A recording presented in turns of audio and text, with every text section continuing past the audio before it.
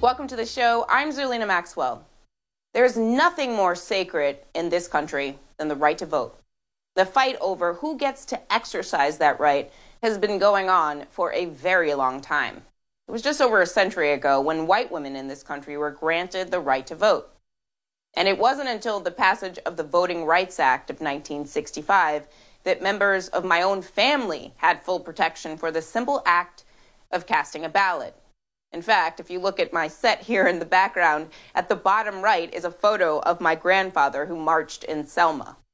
Fast forward to today when the governor of Florida signed a bill restricting the right to vote on live TV in a Fox News exclusive.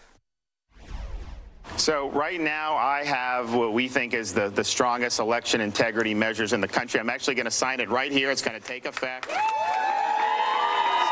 there you go. Bill is signed. Friends, this isn't just voter suppression. This is voter suppression theater. And I say this as a person who hosts my own TV show, and, you know, I'm a little dramatic sometimes. But it's not just Florida. It's also Arizona, where Republicans are doing another audit of the 2020 election results in Maricopa County. And apparently auditors are on the hunt for bamboo fibers in ballots to see if they were flown in from Asia. No, really, that's what they're doing. The other day at the press conference, you were talking about bamboo. What was that about? Well, is that there's accusations that 40,000 ballots were flown in.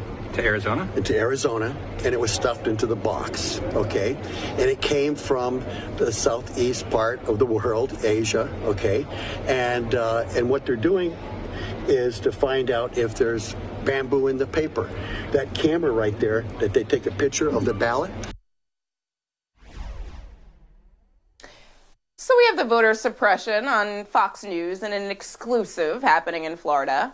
We have auditors looking for bamboo in the ballots in Arizona. And don't forget about Texas. Back in November, Lieutenant Governor Dan Patrick offered up $1 million of his own campaign funds to anyone who comes forward with information about voter fraud. The funny thing is, no money has changed hands. I wonder why that is, especially since we just got a confession from a criminal sentence from someone in Pennsylvania who voted on behalf of his dead mama in last year's election. Why isn't the Texas reward money good for that one? Maybe because the man voted for Donald Trump. It does make the Texas lieutenant governor look like he's all talk and no money, or maybe all hat and no cattle in this context. And if that story out of Pennsylvania sounds crazy, it might be because this sort of thing is incredibly rare. His case is one of only 16. The total is 16 across the entire country where someone faced criminal charges for voter fraud. That means 1 out of every 10 million ballots cast was suspicious. Those are good odds. Right now, we have way more bills to make voting harder than cases in which people tried to cheat. Case in point, Texas Republicans are racing to pass a restrictive voting bill of their own. I wonder if the Texas governor will sign it on Fox News in an exclusive. It worked for Governor DeSantis. But seriously, what can be done about all of this madness? Well, the most obvious answer is federal legislation. H.R. 1, the For the People Act, and H.R. 4, the John Lewis Voting Rights Advancement Act, are in the Senate waiting for a vote or any kind of action at all. Republicans in the Senate are going to make it very difficult to get either of those bills passed. But we do seem to be reaching a boiling point here. And that isn't lost on the President of the United States. And if we truly want to restore the soul of America, we need to protect the sacred right to vote. Most people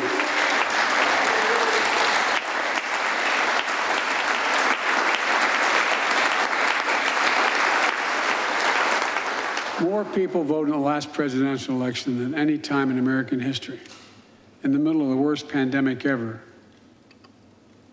It should be celebrated. Instead, it's being attacked. Congress should pass H.R. 1 and the John Lewis Voting Rights Act and send it to my desk right away. The country supports it, and Congress should act now. Starting us off tonight is Manny Diaz. He is the chair of the Florida Democratic Party and the former mayor of Miami. Manny, what is your response to this new law signed today in Florida in the Fox News exclusive? Well, I'm disgusted and as concerned. I think this is extremely dangerous, as you have well pointed out. Our governor claimed that he had many policy successes during this session that just ended. And actually, I think he meant pandering successes. He wouldn't know policy if it hit him in the forehead.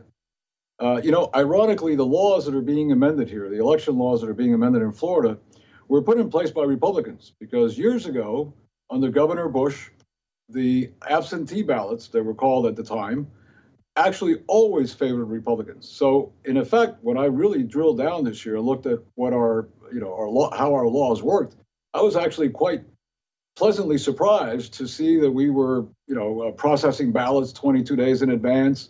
It was no longer an absentee where you had to have an excuse. Vote by mail was open to everybody. What we saw last year, and it was caused primarily by Trump's own, rhetoric about, don't, go to the polls. If you don't go to the polls, they're going to rig the elections and blah, blah, blah. That actually flipped things around. And now this year, the Democrats voted more in much greater numbers absentee than or vote by mail than in person. And so now we have all these states trying to reverse what, in effect, they had created in Florida years ago.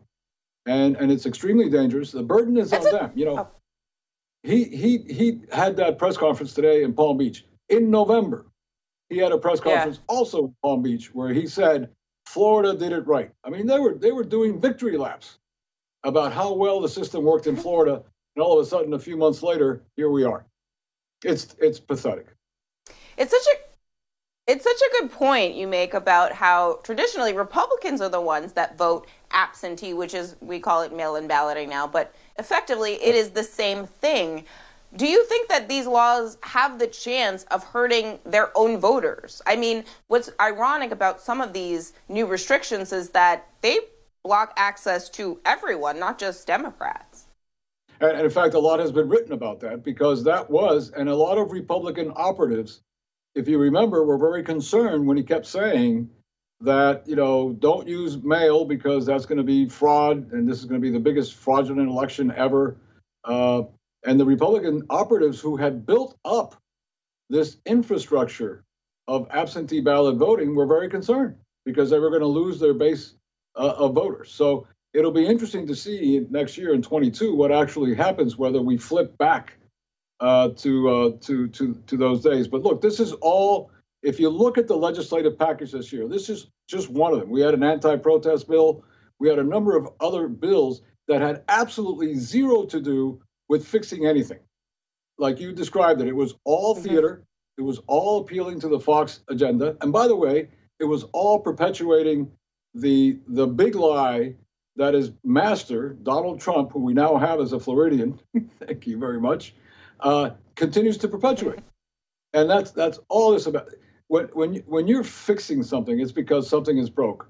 Nothing is broke. In fact, that example that you mentioned, the only case of fraud that I've been able to see here in Florida was actually committed by a couple of Republican operatives who financed the campaigns of 3 phantom candidates for state senate, so as independents, so that they would take votes away from the Democrats. And in fact, one election was decided where the Democrat lost by 32 votes, and this independent ghost candidate got 6,000 votes with the same name, same last name. So if there was any fraud that we had here in Florida, it was actually perpetrated by a Republican, not by anybody else. What's funny about this is thinking about the fact that Donald Trump's probably going to vote by mail in 2022, and yet they're passing all of these restrictions. What's your message for the voters in the state of Florida? I mean, I think when you see headlines like this, it can be anxiety-inducing to see that people are trying to put obstacles in your way to be able to access the ballot box. What can voters do to ensure that their voices are heard and that their votes are counted? Well, we're going to step it up. We're going to message. We're going to knock on doors. We're going to make sure that those people aren't disenfranchised by this new law. And voters, I think, voters have to, vote. I mean, speak with their vote and let people know that no matter what you do, too many people have fought hard, too many people have marched, too many people have given their life for the ability to vote. That is the most sacred thing we have in America, right? Is our right to vote. And no one's going to take that away from us. And I don't think the Florida voters are going to let that happen. I think you're going to see very high turnouts again. And then hopefully we'll start getting some Democrats in the Florida legislature who will reverse all these draconian practices that we're seeing now. Well, one of the lessons of the 2020 election is don't forget about the down ballot. It's very, very important. Manny Diaz, thank you so much for being here tonight, and please stay safe. Hi, I'm Zerlina Maxwell. Thanks for checking out our channel on YouTube. You can see more from Zerlina by clicking any of the videos on this screen, and make sure you subscribe below to stay up to date on the day's biggest stories. Thanks for watching.